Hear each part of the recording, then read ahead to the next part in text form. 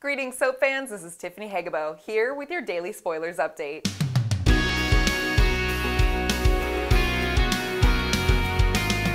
As news about Nicole's decision spreads through the ranks, Katie is left with some personal thoughts on the matter and on Maya's place within the situation. She shares her musings with Wyatt, who has some sentiments of his own. Emotions of a different sort will come out when Quinn hears of Eric's return to the mansion, but while she's happy at first, that excitement will take a very dark turn.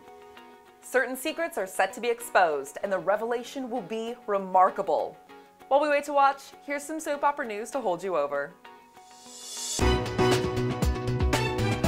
Adrienne Frantz, who won a Daytime Emmy Award for Outstanding Younger Actress in 2001, has filed a lawsuit against the Ontario-based production company MB Thrill Films 4 Incorporated, following a bizarre incident that allegedly occurred with the makeup artist's dog.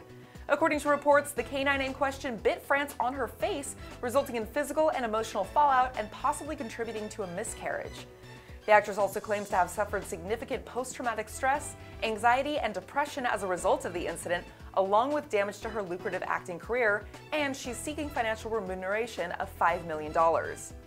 While the production company admits that the event in question did occur, their stance is that Frantz suffered no lasting damage and that she accepted the risks of working alongside animal actors, citing that the dog was in fact being used in the film.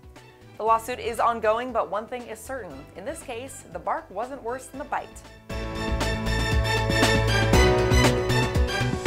That's all for now, everyone, but don't leave just yet. If you want a chance to win this Soap Hub Money Basket, make sure that you're subscribed to our channel. Also, there's always more in the way of soap opera spoilers, behind-the-scenes stories, and special giveaways waiting in our free newsletter. Finally, we'd love to hear from you. Share your thoughts with us in the comments, and don't forget to like this video on your way out.